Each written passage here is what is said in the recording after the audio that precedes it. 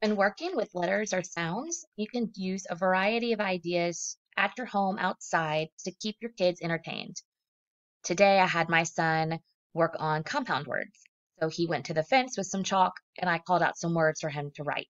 Later on, we went to the sidewalk and we chose to work on some Easter themed words. I gave him some clues and then he had to write the word. His answer was correct, chick. And then I had him locate the vowel and put a dot above it.